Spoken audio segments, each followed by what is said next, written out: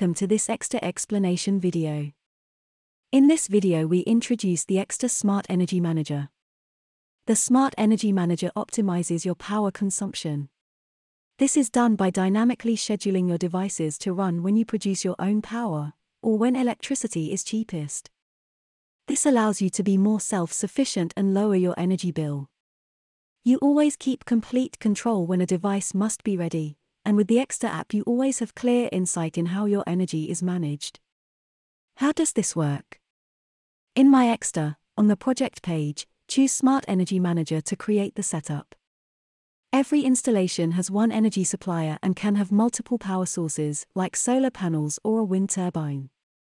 You can also add one or more batteries to store surplus energy. Lastly, you can configure your energy endpoints that consume energy, like a car charger, a dishwasher, and many others. Every type of element has its own configuration parameters. The energy supplier can have different tariff types to decide the cheapest moments to use energy from the net. When set to a variable tariff, market spot prices for your region are used. When you have your own energy production, xxter can use the weather forecast to realistically predict the production, for instance cloud coverage for your solar panels. For every energy user, also called endpoint, you can provide parameters on average duration or power usage, so xxter knows how much power is required to run them. Of course, all elements can be linked with meter data and control objects, to allow insight in the actual performance.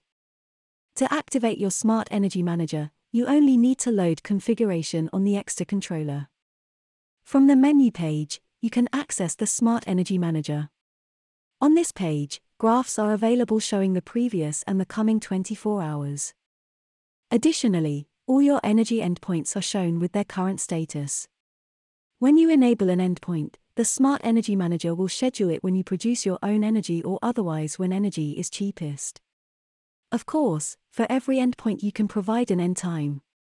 For instance, you can make sure your car is charged before you need to leave for work, or the dishwasher to be finished before you have dinner. It is also possible to request priority for an endpoint. This will reschedule it, to be run as soon as possible, taking into account your energy availability. When you have configured the Smart Energy Manager, a new menu option will also appear in the xxter app after you reload the profile.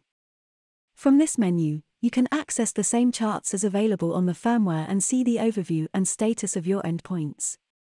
You can enable or disable an endpoint to add or remove it from the schedule, or request priority to reschedule the endpoint as soon as possible. Of course, in the visualization you can also add these elements directly on a page, or add the overview of your building or home, visualizing the current energy flows. For the Smart Energy Manager, a separate manual is available, explaining every parameter and option. Of course, you can always visit our forum, to exchange ideas and information with other users and our support team. Thank you for watching. Take a look on our website, xxter.com, for more instructional videos about the different functions of xxter. If this video has been of use to you, please leave a like.